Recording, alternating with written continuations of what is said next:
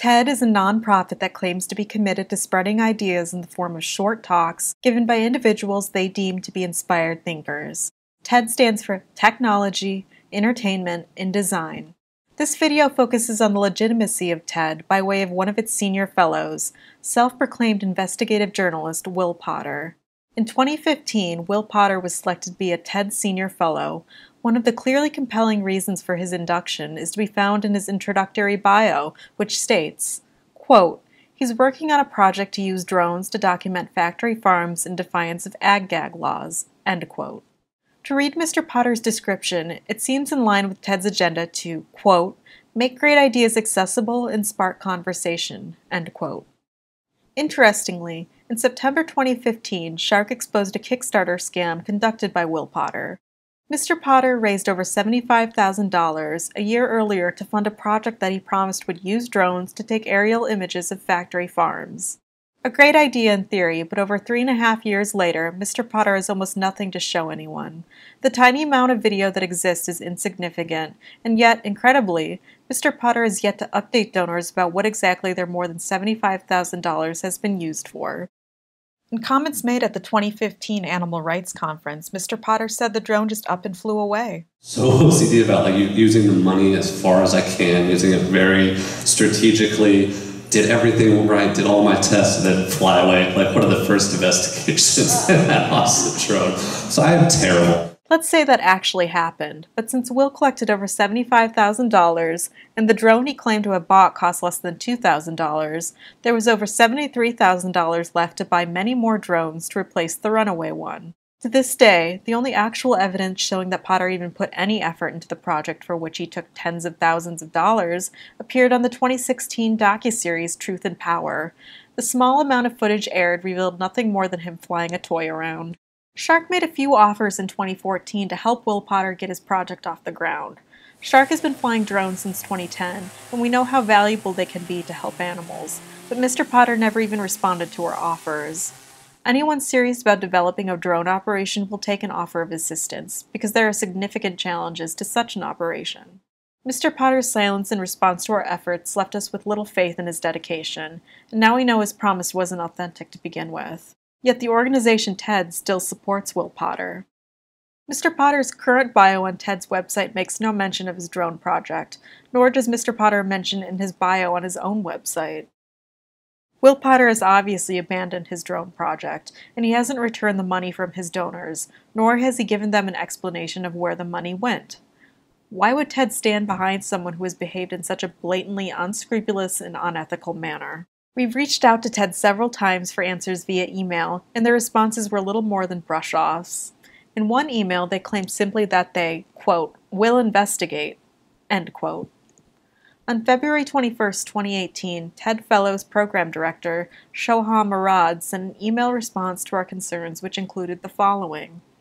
Quote, TED's process of choosing a fellow is a thoroughly selective process that requires several months of review, investigations, interviews, references, and is based on a variety of factors, end quote.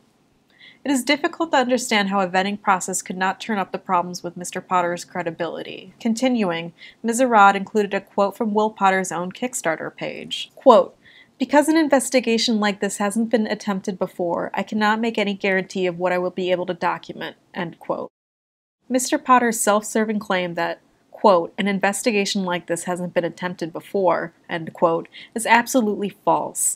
As I mentioned before, Shark has been successfully utilizing drone technology for years before Will Potter for a wide range of topics from pigeon shoots to suspected dogfighting to animal slaughter contests, suspected cockfighting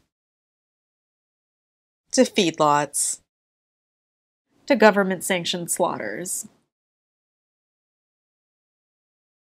On his Kickstarter page, Potter claimed that he would not be deterred. Quote, I am accustomed to pushing through setbacks and detours in the course of my reporting, and I am confident that I will be able to do the same with this project.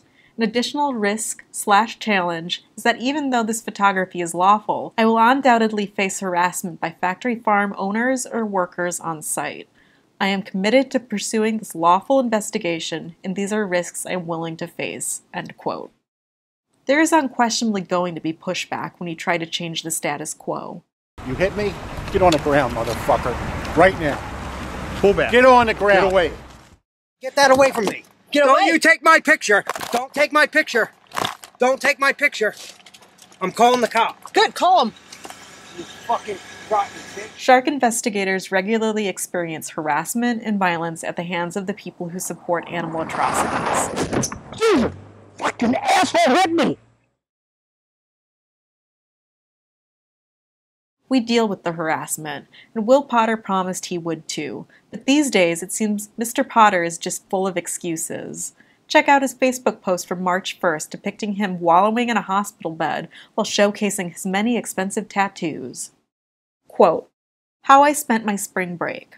My latest surgery went well, but recovery will be long. There's never a good time to be derailed like this, but it feels like getting kicked when I'm already down." End quote.